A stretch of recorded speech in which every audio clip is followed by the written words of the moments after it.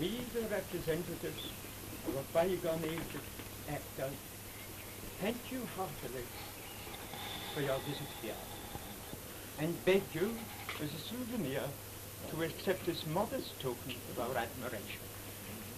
Well, very, very kind of you. Lady Maurier. How do you do? Miss Beaumont. And the dog. Mr. Herbert Marshall.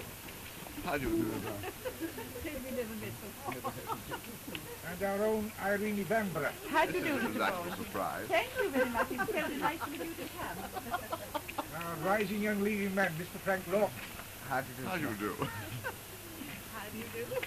The Lyceum favourite, Miss Annie Saker. How do you do? What's my You're all being labelled, aren't you? Miss Jean Forbes Robertson. That'll come out well, that little skip.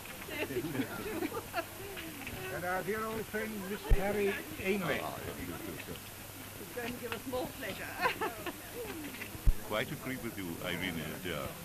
It's been a wonderful day, not only for our calling in general, but for this home in particular. Extraordinarily grateful to you for giving me the opportunity of seeing this wonderful home.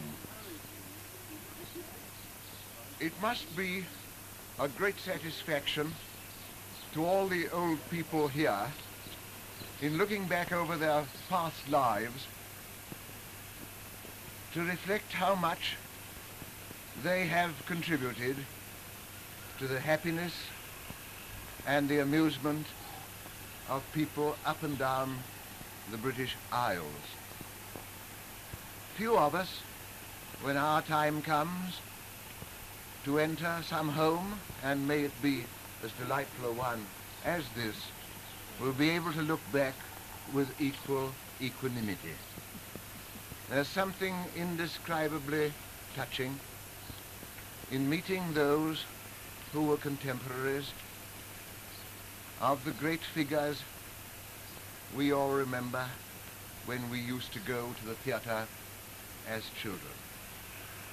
There is not one of us who has not at some time or another lost his heart to someone on the stage. This is no occasion for confidences. And I keep all those matters, those dead and gone loves, locked up eternally in my breast.